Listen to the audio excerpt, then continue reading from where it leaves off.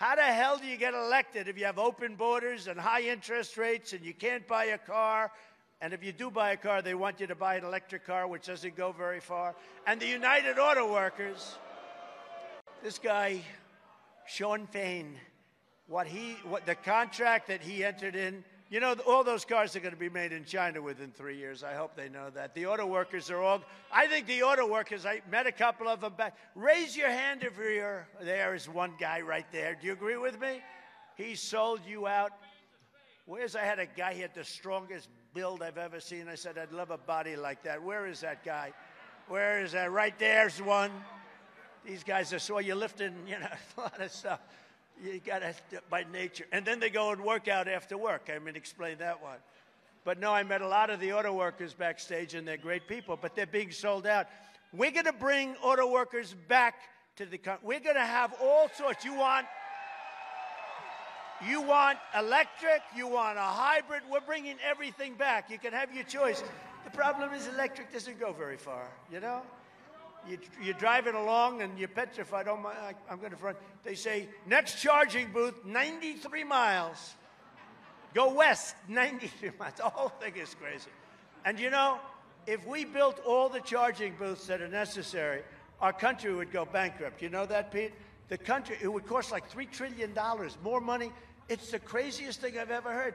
But we're dealing with a lot. He's a very low IQ individual, our president.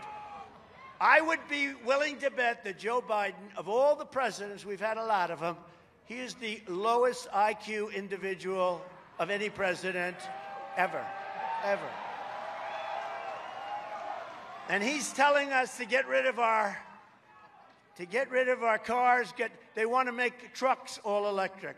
The problem is they don't go far either. And you'd have to have half of the capacity of the truck would be devoted to a battery. I don't know if you know this. They want to make our army tanks, you know, the beautiful army tanks. They want to make them into all electric. So that as we enter a country to obliterate it, at least we give them nice, clean air, beautiful air to breathe as we obliterate them. Crooked Joe has ordered a hit job on Michigan manufacturing with his insane electric vehicle mandate. Do the auto workers here, of which we have a lot, do you agree with that? There's the guy. Come on up here. Come here. Come here.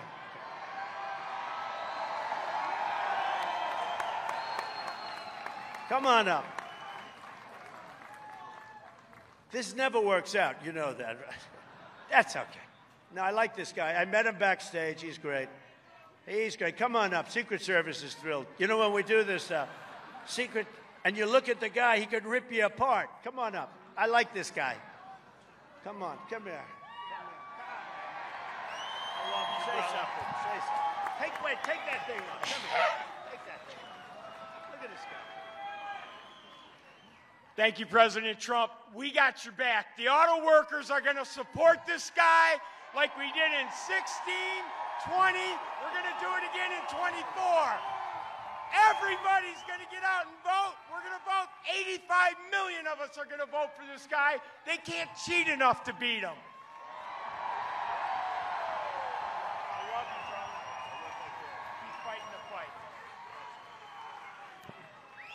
Well, that worked out well. Look, I met him backstage. I liked him. I said, look at these muscles. This guy's got muscles all over the place. I said, what do you do? He said, I'm an auto worker. I said, that's too bad because you're not going to have a job in 2 years. And he agrees with me, but I want to thank him, and you did a great job. I think he was more effective than I could ever be, actually.